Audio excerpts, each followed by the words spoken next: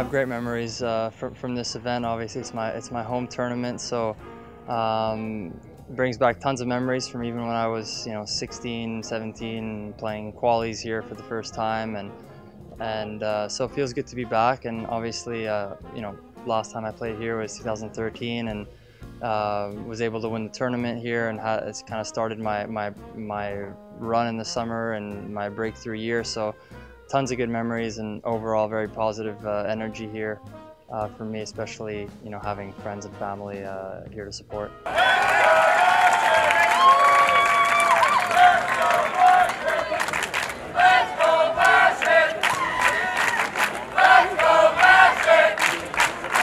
Always a pleasure to play at home.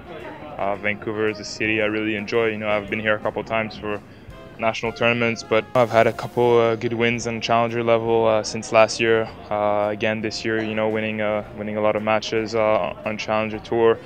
I think it's good for my game. Just for me as a young player growing up, I still need to develop a lot my game. Get stronger, get more consistent over the weeks. So I think Challenger Tour tournaments are great for that.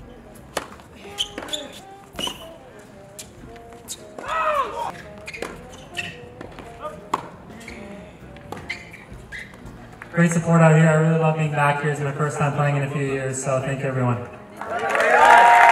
We continually strive to learn, and we get feedback from players, from the supervisor, from staff on what could be done better after each event, and we took that from last year. We applied it this year, and we added a second court with lights, and I think we've definitely raised the bar again this year, and it's showcased by the amount of crowds that we've had, the support, the players that have come out, and I think overall so far it's been so successful, and I look forward to the last few days of our tournament.